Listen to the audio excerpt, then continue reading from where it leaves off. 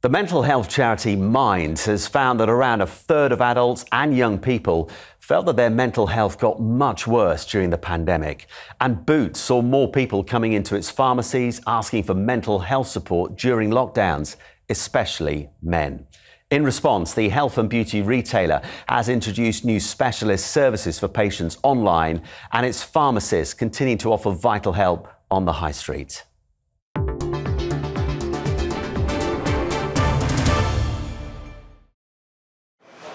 Boots has been a staple of our high streets for decades, priding itself on supporting us with our healthcare needs. But Boots say they are mindful of an increase in demand for mental health help and has introduced a new collection of online mental health services in response. The support that can now be found at boots.com includes talking therapy and access to prescription medicines for those that need it. One of these new services is the Boots online doctor depression and anxiety service. During the pandemic, we did a bit of research with our patients about how they access support, and many people now believe that actually seeking healthcare advice and support online is important. About 88% of people that we found would access healthcare online and continue to access healthcare online post the pandemic. And when it comes to mental health in particular, about 3/4 of the people that we spoke to said that actually they would prefer to talk to a doctor online. Whilst the service is for everyone, Boots is encouraging more men to come forward. We know that men struggle with their mental health just as much as women do, but they struggle with accessing that mental health. There are certain sort of personal barriers very often for men in seeking help with these things.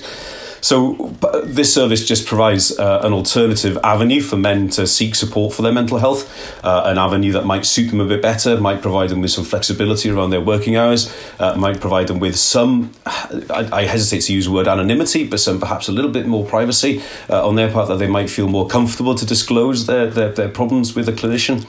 And the online team continue to keep in contact with patients even after appointments. The structure of the relationship would be that following that first initial consultation, the doctor then will reach out to the patient at regular intervals to check in, make sure that progress is being made and things are going in the right direction. The relationship is that the patient can contact us whenever they feel they need some support.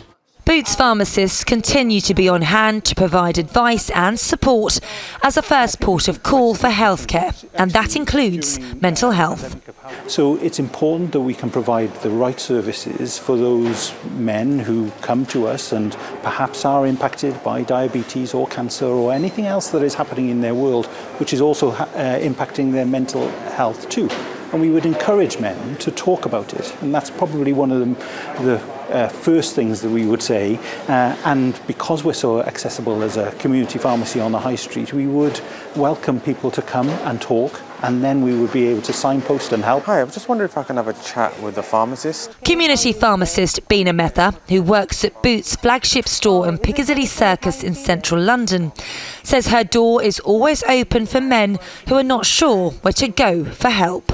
I have a consultation room that I can take you and we can sit down and have a chat, yeah? Would you like that? Yes, please. Yeah, please follow me this way. I definitely did see an increase in men coming in, speaking to or asking to speak to the pharmacist about several different things. Sometimes it's not directly that they will come in and seek help. It could be because of another condition, and then that will lead to another conversation. It'll open up another conversation, which would then give us an indication that they are suffering from mental health symptoms.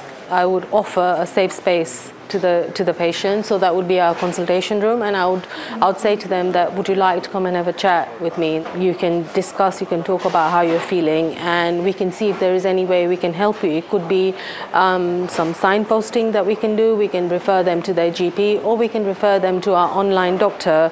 The number of people experiencing mental health issues has surged during the pandemic and beyond. In fact, an estimated 1.6 million people are still waiting to access mental health support on the NHS for anxiety and depression. Boots say the introduction of its new online mental health services is just one of the ways that it continues to respond to the nation's evolving healthcare needs. I am extremely proud and privileged actually to be able to represent our amazing pharmacists that have done so many things over the coronavirus pandemic, but also on a day-to-day basis make a significant difference in the lives of tens of thousands of people that come and visit our pharmacies on a day-to-day basis. They do amazing work, and I have a privileged position to see that impact in the communities that they serve.